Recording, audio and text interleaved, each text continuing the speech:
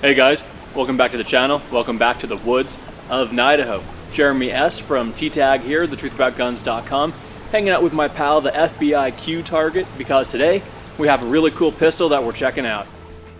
So as it turns out, I am not actually the only person in Idaho. This gun that we're checking out is made not too terribly far from here, from a company that has been doing aftermarket GLOCK parts for a long time. Not just replacement parts, but aftermarket performance upgrade parts for GLOCK pistols. And if you haven't guessed yet, that company is Lone Wolf Distributing. Now, how I came across this pistol is actually kind of interesting. A couple of months ago, Lone Wolf came out with their locking block for GLOCKs for the compact and full-size frames. And that actually made it so Lone Wolf makes or sells every single last part that comprises a GLOCK pistol, down to the pins, the springs, you name it. And I realized, you know what, I could actually build a GLOCK from the Lone Wolf replacement parts catalog, a 0% GLOCK. I guess it's a GLOCK, but it would have no factory GLOCK parts in it whatsoever, not one.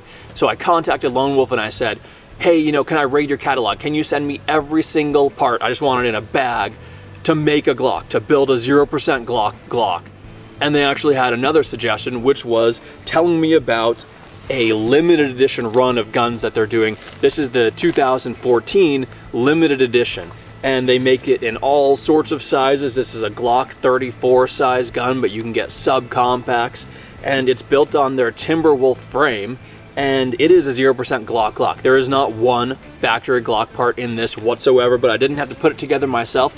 This gun is available, this whole line of 2014 limited edition guns. Let's go in for a closer look and see what this GLOCK, I guess, is made of. The limited edition comes in this sweet case where you can see everything is held and organized nicely. You can actually move all of these things around because they're velcroed in. So you have two magazine holders, you have the pistol itself, which comes with two back straps, the flat one and the curved one. And I must say this Timberwolf frame is extremely comfortable. It's awesome.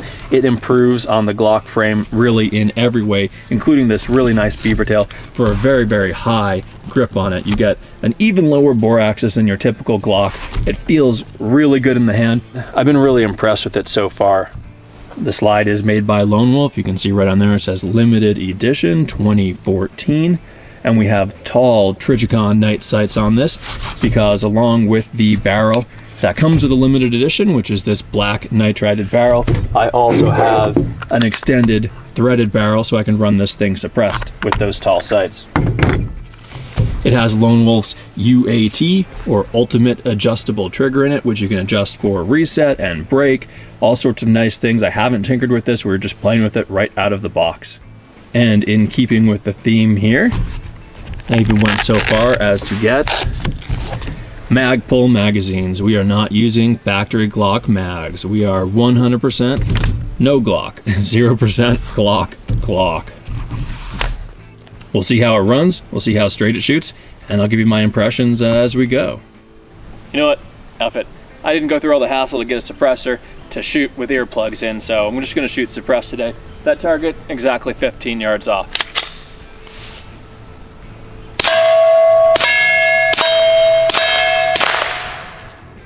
Nice, that trigger feels good, and these sights are dead frickin' on.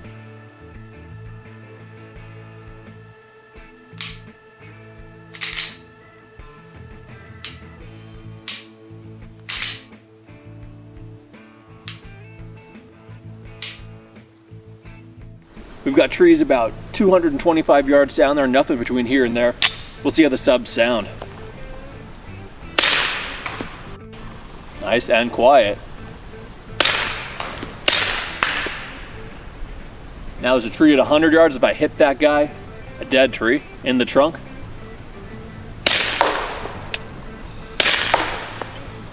Nice.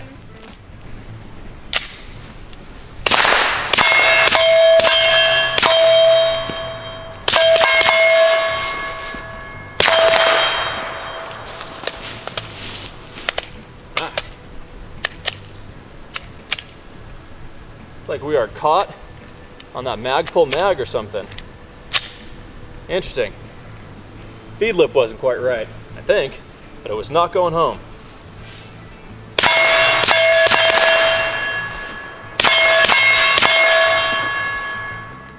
Yeah, that crisp trigger, much better than a factory Glock trigger for sure. Okay, the rangefinder says those targets are 70 yards away. There's a Corona bucket sitting on the stump and a little box on that tree up there, and those I hit offhand from here, which I was actually really surprised with subsonic 9mm, just lobbing it in. But now I'm sitting down at the table. Let's see if I can hit it. We'll go for the Corona bucket first.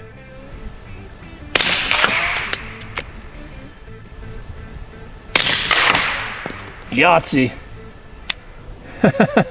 Alright, now the box. Alright, let's shoot a few supersonic rounds down there instead. Frick, that is louder.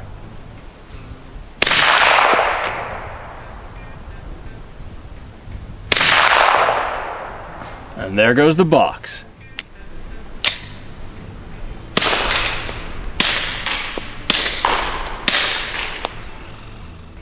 Alright, we just lasered this at like 49.3 yards. Near as down at 50. There she is.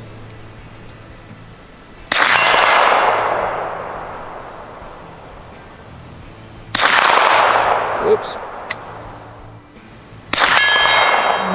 No problem. Oh yeah. 20 yards.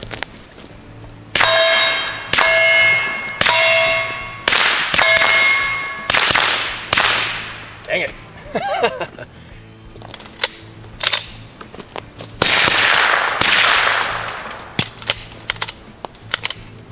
Dang it. These freaking PMags are just not working with this gun so well. Huh.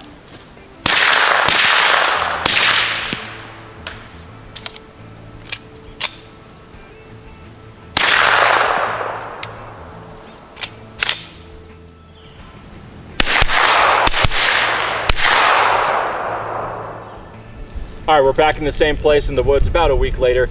I was editing the video together and realized it's a little bit weird that I never shot it unsuppressed with the factory normal barrel. So I'm going to do that now. Got the Magpul magazine in here. I'm going to switch it out for a factory Glock 17 one after that. Just plink a little, show that it runs, which of course it does.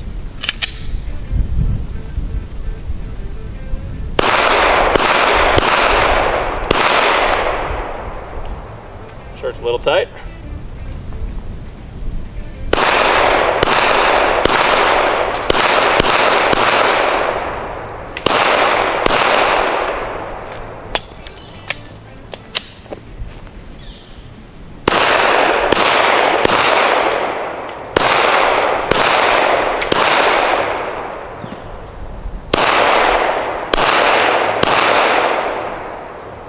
I assume all these bullets are just going right through that bucket without moving it, naturally. I wouldn't miss it.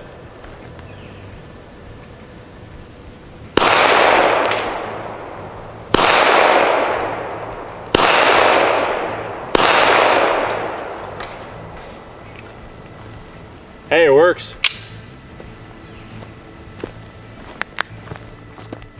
Alright, that's gonna wrap it. Pretty quick video on this Lone Wolf limited edition pistol 2014.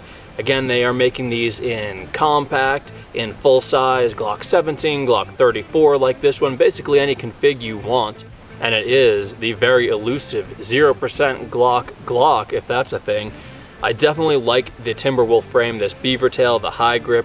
It's a lot more comfortable in the hand than a Glock frame. Naturally, that isn't saying much, but in general, compared to pistols that have very ergonomic grips, I do like this one. It's right up there. Everything is just about perfect with it. Machining on all the metal parts is great, and Lone Wolf has built up a pretty good reputation for doing performance Glock parts that fit and work and are nice and look good and all that good stuff, and making a whole pistol out of them, it makes some sense. This thing ran fine, except for those Magpul magazines. Sometimes I couldn't get the slide to drop. I don't know if they went a little bit too high. These are supposed to be the new ones. I know Magpul had that recall for a very similar reason to this. The feed lip angle was a little off. Now, by the time I've actually put this video together, I will have run it with factory Glock magazines to see if it's something with the gun or if it's something with those PMags, and there would have been an annotation already on the screen, hopefully, if I remembered, saying what the conclusion was. This thing shoots straight, and that trigger is excellent. The magwell is great. It was very quick to swap mags on it, a little bit quicker and easier than a factory Glock. Overall, love this pistol. It's a great shooter. Had a lot of fun with it. As always, check the link in the video description below to thetruthaboutguns.com for photos and more technical details about this. Thanks for joining me out in the woods as always. Please like and subscribe, and I'll see you guys out here next time.